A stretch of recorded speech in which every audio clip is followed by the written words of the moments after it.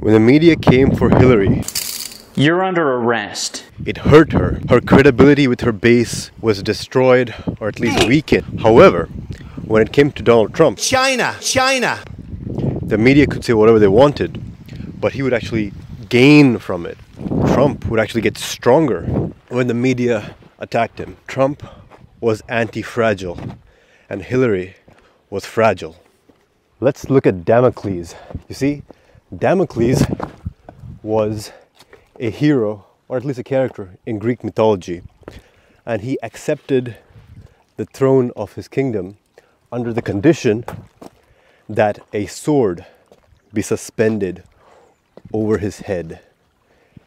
And the sword was suspended by a single length of horsehair. You see, the slightest shock and that sword will come crashing down on his head, and Damocles was f***ed. Damocles was fragile. And next, we have the phoenix. You see, phoenix is a mythical bird. What's so special about it is you can't kill it. You can put the phoenix through a wood chipper, and next day it's back at work. You can shoot the phoenix in the head, and a couple hours it'll just regenerate. But the phoenix never gets any stronger. So its phoenix is a robust system. So this is kind of fun actually. Shooting outdoors instead of inside. Yeah, I'm not going down this way, I'll fall. Guaranteed. I'm a fragile system. Alright, down we go. Next, we're going to talk about the Lernaean Hydra. The Hydra, the multi-headed beast of ancient Greek mythology, was what Hercules fought. So Hercules, one of his tasks was to kill the Hydra, and when he was fighting it, he chopped off his head. But when he chopped off the Hydra's head, another grew in its place. So the Hydra was twice as strong. They cut off both heads. Now the Hydra is 4 times as strong. Cut off 4 heads.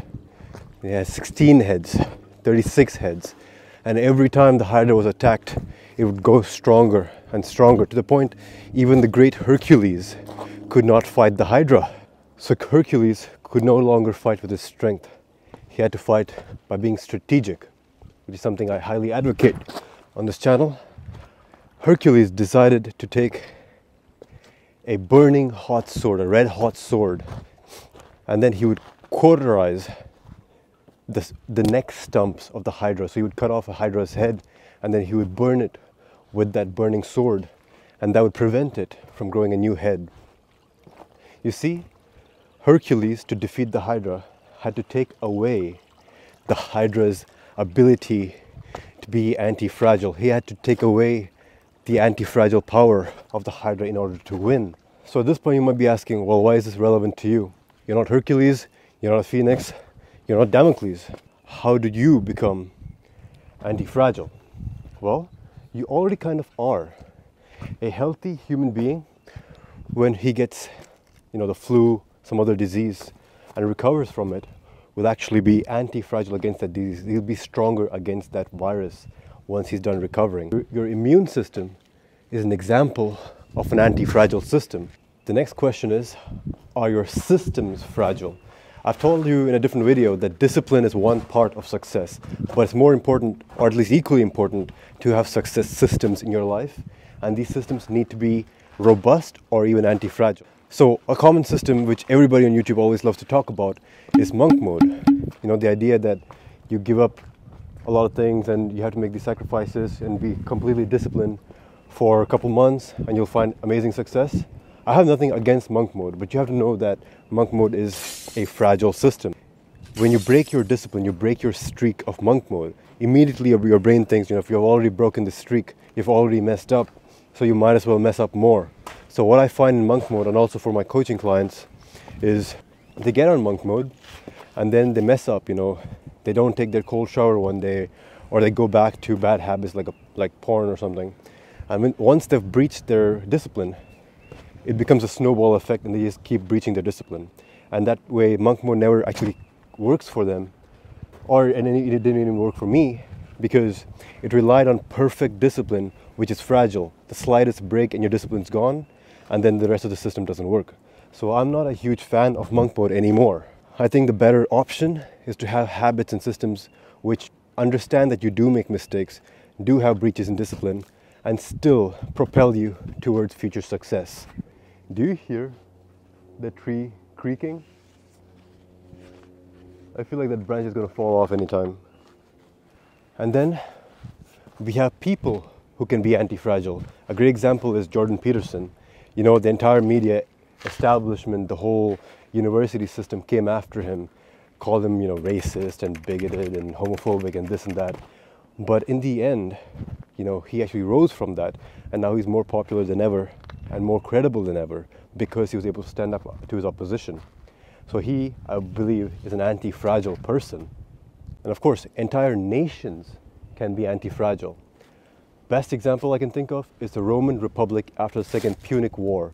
So Hannibal Barca, the finest military general of history, Carthaginian general, he took his army with elephants and marched them from the north of Italy through the Alps in winter and came into the Roman Republic completely by surprise with his whole army. And he was such a good general that he would just destroy Roman armies left, right and center with an army half their size. And the Romans would, they don't give up.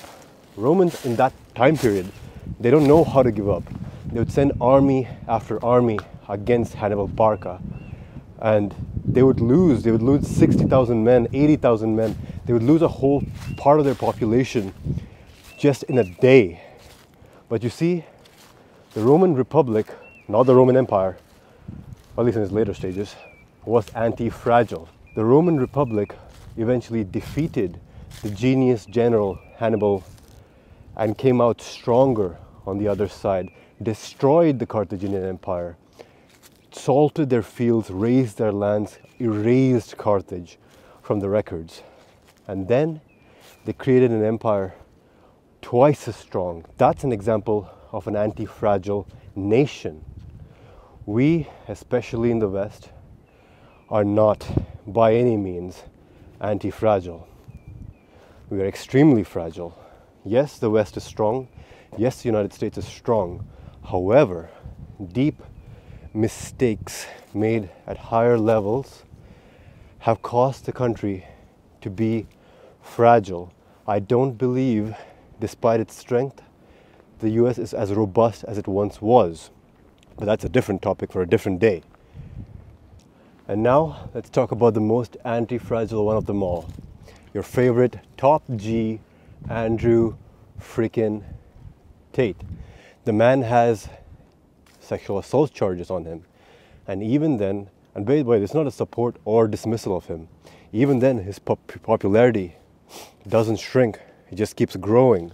Andrew Tate has created himself to be anti-fragile to the media.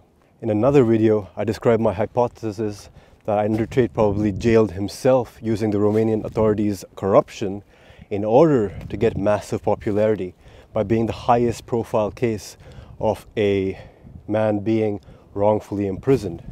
And now I see that there's a rumor of him getting cancer, and then he puts on his Twitter that he doesn't have cancer. But think about that. Who does that rumor actually benefit? It benefits Tate, doesn't it?